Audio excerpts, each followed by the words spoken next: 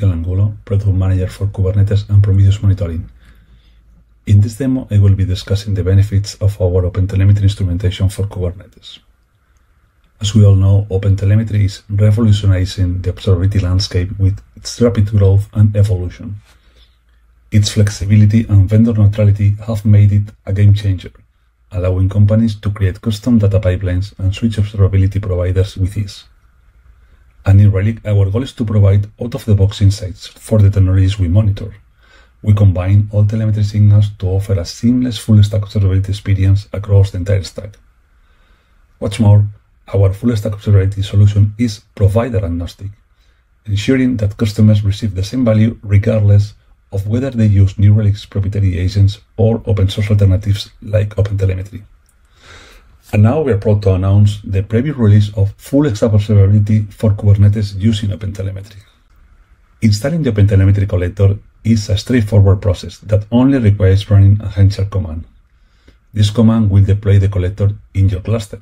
By default, New Relic installs our OpenTelemetry distribution Enerdot. However, you have the flexibility to use your own OpenTelemetry distribution as long as it meets certain requirements, such as utilizing specific components and adopting our recommended configuration. Once installed, you will be able to start gaining valuable insights from your Kubernetes cluster.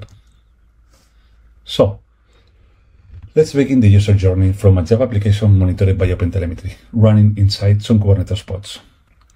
Thanks to the metadata decoration, we are able to enrich the existing application monitoring insights with additional infrastructure insights. As you can see on the screen, there is a Kubernetes option in the left-hand menu. By clicking on it, you will shift the APM insights perspective, viewing them in the context of the underlying infrastructure where they are executing.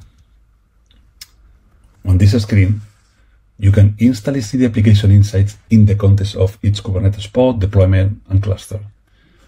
Correlating insights makes it easier to detect how your applications are performing and impacting the cluster. As an example, you can observe in this view whether all the pods of your deployment are available and running, as well as the average CPU and memory usage across all your pods belonging to your application.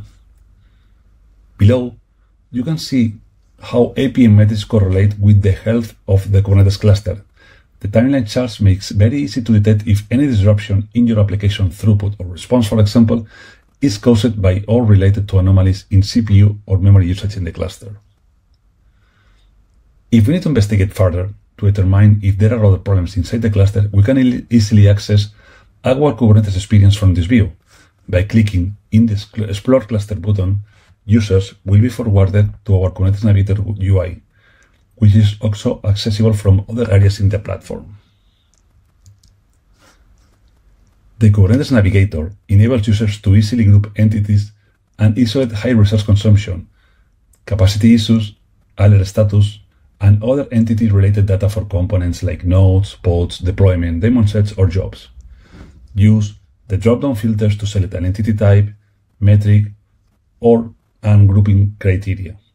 This gives you the control over the entire experience. Thanks to this color gradient visualization, I can easily detect that a pod is not running as expected. By clicking on the hexagon, I get more details in the side panel. Unfortunately, I cannot see any log or warning event during the last 30 minutes.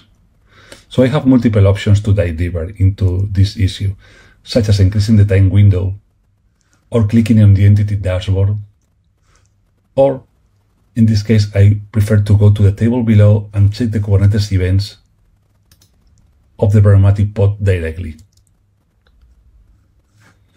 In the Kubernetes Events UI, you can check everything that has happened in your cluster, from warnings to normal events.